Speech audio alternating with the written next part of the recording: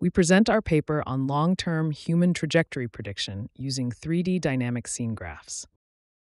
We aim to predict human trajectories in complex indoor environments over long time horizons of up to 60 seconds.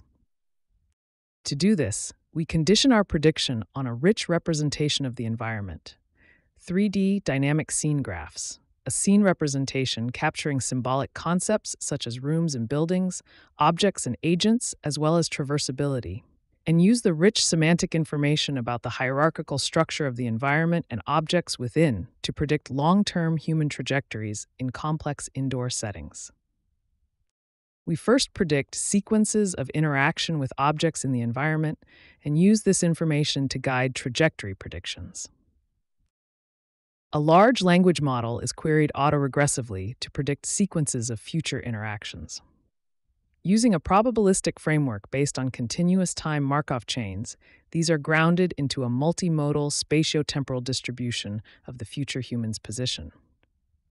Given past interactions of a human with the environment, the LLM predicts objects that the human may interact with in the future as a result of the past interactions.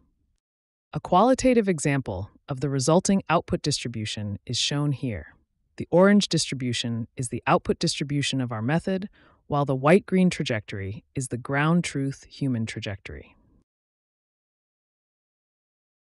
Notice that the ground truth trajectory is well supported by the output distribution, and the prediction is highly multimodal, capturing the high aleatoric uncertainty of the task.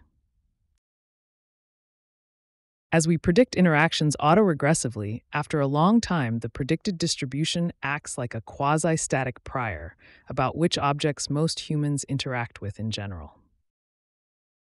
We evaluate our approach on a semi-synthetic dataset of simulated humans fulfilling action sequences created using Amazon Mechanical Turk in two environments, a home and a large-scale office. Our method LP-squared, LLM-based probabilistic long-term prediction achieves a 54% lower average negative log likelihood and a 26.5% lower best of 20 displacement error compared to the best non-privileged prior art for a time horizon of 60 seconds.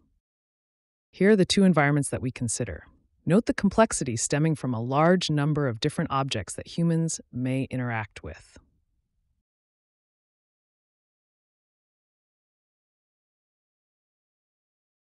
Thank you for watching. To find out more about our method, check out our paper and project page. We release our dataset and code open source.